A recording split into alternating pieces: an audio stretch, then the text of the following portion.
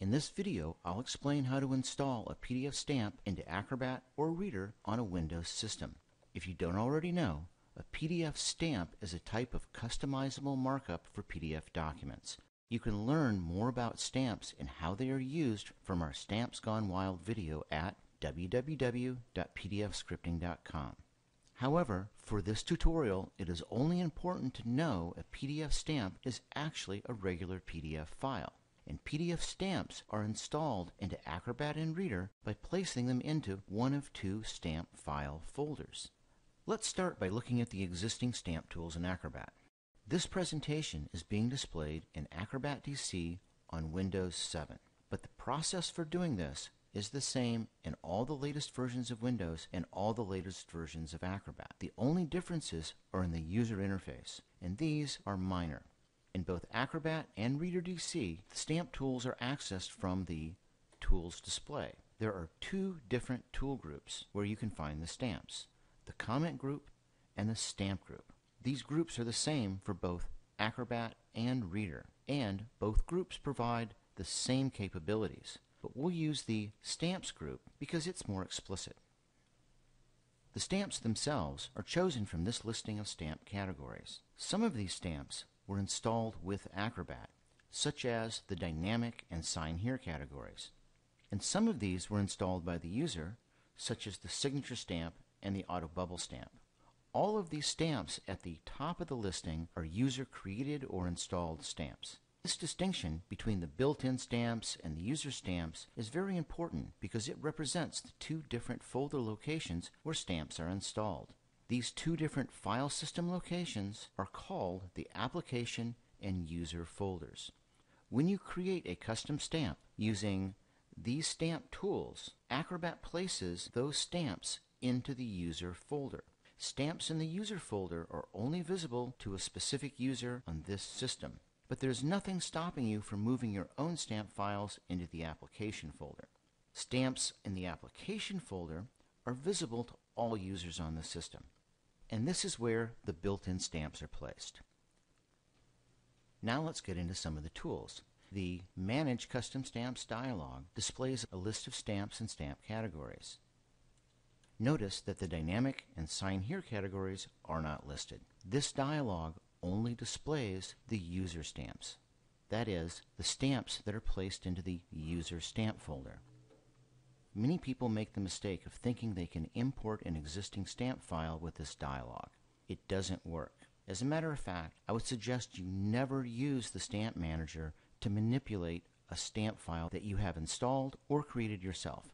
The reason is that when Acrobat manipulates a stamp file through this dialog or one of the other tools, it destroys all the dynamic features, and essentially it destroys the original stamp file. This tool is only good for creating new static stamps. When it comes to installing an existing stamp file, you always do it manually. The other stamp tool is the Stamps palette. This dialog clearly shows the two different types of stamps on the category dropdown. The categories listed on the top are all stamps in the Application folder. You'll notice that it contains both the Dynamic and Sign Here stamps, as well as the other built-in stamp files. The stamps listed below the divider are all stamp files in the User folder. Never use this button to import an existing stamp file.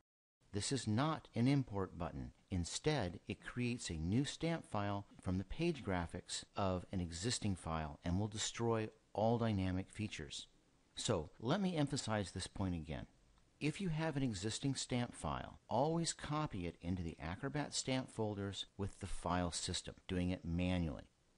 Do not use the Stamp Manager or the Stamp Palette to do this. Now, let's find the exact locations of these two stamp file folders. I'll use the Windows File Explorer to show you how to find these paths. First, the Application Level Stamp folder is located in the area where the Acrobat application is installed, which on a Windows system is under the C directory Program Files x86. Then we follow the path down through the Adobe folder, and you can see that I've had many different versions of Acrobat installed on this system. But the only really active version, and the one that we're interested in, is Acrobat DC. Below that is an Acrobat folder. Now this is the real location where the Acrobat application is installed. The folders above this are for Acrobat-related tools, but this is where Acrobat itself is installed. And you can see there's many different subfolders under here. These subfolders are all for other tools and features within Acrobat. Most of them are settings files, and some of them provide active content as well. And the one we're looking for is the plugins folder, and this is because features such as form fields and annotations are actually handled through plugins. These aren't really built-in features of the main Acrobat application. And of course, for stamps, you need the annotations plugin, because stamps are a type of annotation.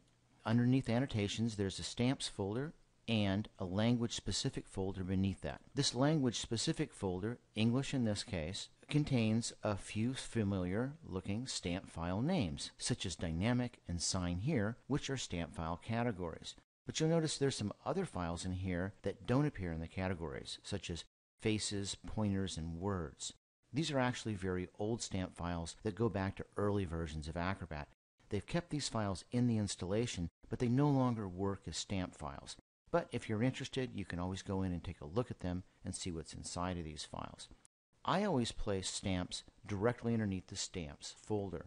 I only have one stamp file here now. This is the Auto Bubble stamp, which you can download from the pdfscripting.com site. So any files that appear underneath this stamps folder are application level stamps, and they'll appear in the application areas of the stamp tools that we looked at earlier. And there is the full path to this stamp folder. It'll be pretty much the same in every version of Acrobat on Windows, except of course for the Acrobat version indicator, and in this case it's DC. In other versions it'll be a number. Now let's find the user folder. So I'll close up the program files area. The user folders are located underneath the users area. To find my user folders, I have to go into my user area. It's underneath app data, roaming, Adobe. And again, you can see that there are several different Adobe programs in here. Acrobat is on top. There are several version-specific folders below this area. We're interested in Acrobat DC, and in here there's a stamps folder. These are all the stamps that appear in the user area within the stamp tools. And that is how you find the stamp folders. Full path to the user stamp folder is here, and the only difference between my path on my machine and the one on your machine will be the user name. Thank you for watching.